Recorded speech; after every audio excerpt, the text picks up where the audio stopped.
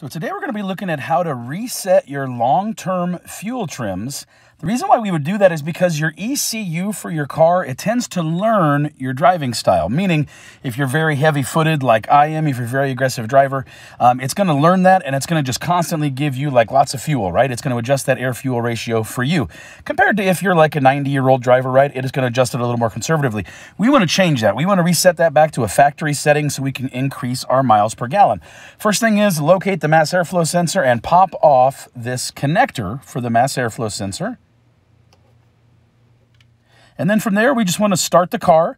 Now, it is going to run a little bit choppy because we don't have the mass airflow sensor connected, right? Start the car. It is going to throw a service engine soon light. It is going to throw an error. That's what we want.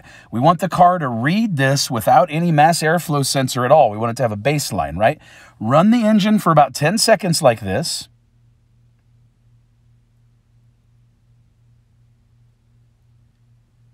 And then at that point, let's go ahead and shut everything back off. And then real simple, we just need to go reconnect that connector for the mass airflow sensor. Let's turn the car right back on to see if the service engine soon light is on. It is. We have the light on. All right, guys, so the check engine light is on here. I need to shut that off. Let's go ahead and shut the car off. And then we're going to do that little erase step that I talked about before. So remember the numbers that we talked about. We talked about 3, 5, 10, 12, 10, 10.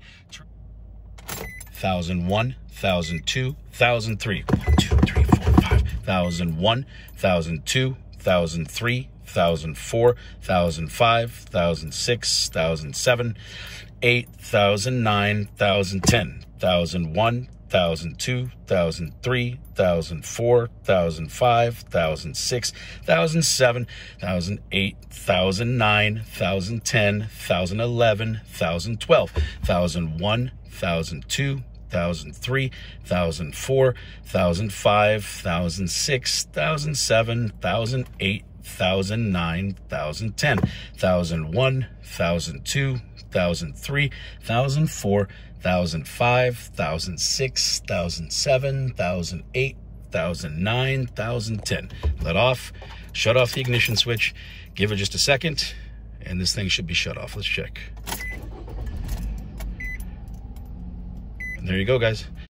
So again, this was because we did the long-term fuel trim reset. The question is, what the heck does that even mean? Your ECU for your car, it learns your driving habits. So in my case, I tend to drive pretty aggressively. A lot of that's because of where I live. I have to. The ECU learns that, and it adjusts the air-fuel ratio accordingly. It's like it knows I'm driving, right? Compared to somebody, let's say, who's 90-year-old, going to the grocery store once a month, something like this, they probably drive pretty calmly. They're probably not putting it to the floor, things like that. The ECU will learn that, and it'll adjust the air-fuel ratios for that specific driver. The issue with that is that after a while, if you're like me and you drive heavy-footed everywhere, your car just wants to dump fuel all the time. You tend to get very, very bad gas mileage. I want to change that. If we reset that long-term fuel trim, basically what we can do is we can reset it back to a factory like baseline, and then it'll relearn based off of your driving habits. Now, in my case, I'm getting really awful gas mileage here, guys. 20.8 miles per gallon is not what you should be getting with this type of an engine. This is a QR25DE. For anybody that doesn't know, that's the engine that's in the Nissan Sentras, the Spec Vs, it's in the Nissan Rogues, it's in Altimas, it's in several vehicles, right? This engine should be getting about 28 miles per gallon on kind of a bad day. Like on a good day, you should be getting maybe a little bit better. Long story short, 20 miles per gallon is not going to do it for me. I reset the long-term fuel trim. Again, what we do is we disconnect the mass airflow sensor connector, start the car, let it run for 10 seconds, shut the car off, plug the mass airflow sensor connector back in, start the car to make sure you actually have a code. In my case, I did. Shut the car off, and then do that service engine soon code reset that I showed you. That's where you count to, 3, press the gas pedal 5 times hard and fast, count to 10, press it to the floor, count to 12, release it, count to 10, press it to the floor, count to 10, release it.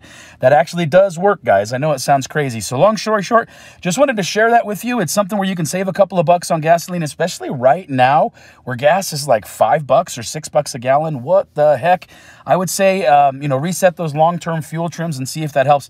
Now, this should work between like 04 to probably about 2016 Nissans. I know it works for the 1.8 motors. That's the QG18DE Nissan motor that's in their Sentras and some other cars. I know it works on the 2.5 motor. That's the QR25DE. That's again also in the Sentra, the Altima, the Rogues, things like that. So anyway, hope that helps you guys. Hope you enjoyed the video. Thanks for watching. Have a good one.